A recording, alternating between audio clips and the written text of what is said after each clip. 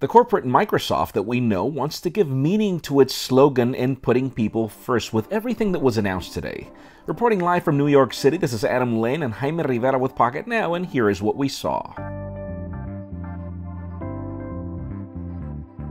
Microsoft's event today had two primary focus points that had everything to do with enabling creators, starting with the new Windows 10 Creators Update that we'll see in spring, and in addition, new hardware.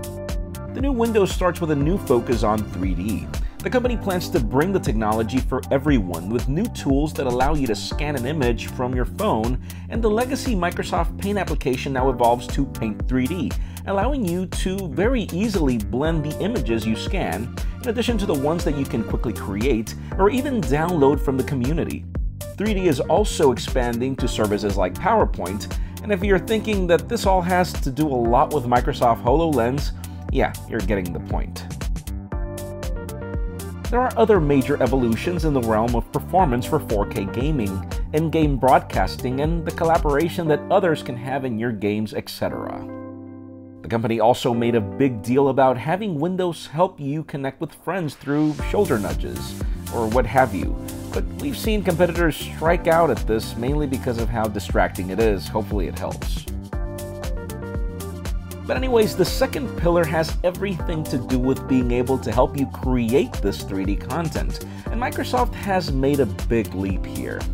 Sadly, devices like the Surface Pro 4 didn't get an update here, but the Surface Book got a major one in its performance base.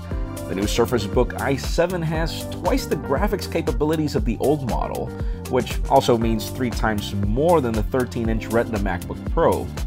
There's an extra fan for cooling, which also meant that the base got thicker to accommodate the new thermal envelope.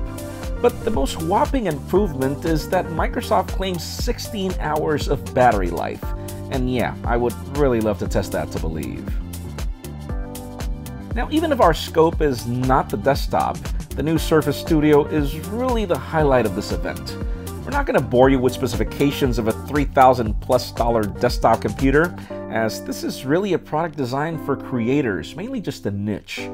But seriously, when you watch the video and when you see this product for the first time, the simple way you can just easily lay this gigantic 28-inch screen flat for drawings is genius, just genius. But hey, more genius is everything to do with this new Surface Dial.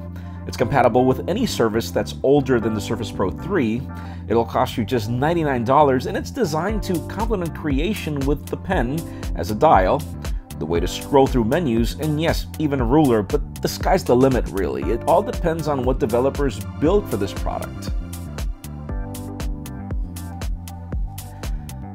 Microsoft has clearly outdone itself in today's event, and the highlight is that the corporate giant is now wanting to help you become a creator. Whether that's true or not will be defined soon as we test this product in our future reviews. But while we wait, make sure you follow us on social media and hit that subscribe button down below for more videos like this one. You can also catch our videos on vessel.com/Pocketnow, and then follow us on our typical social media channels. For Pocketnow, this is Jaime Rivera and Adam Lane. Thank you very much for watching. Please give this video a thumbs up if you like what you saw, and we will see you on the next one.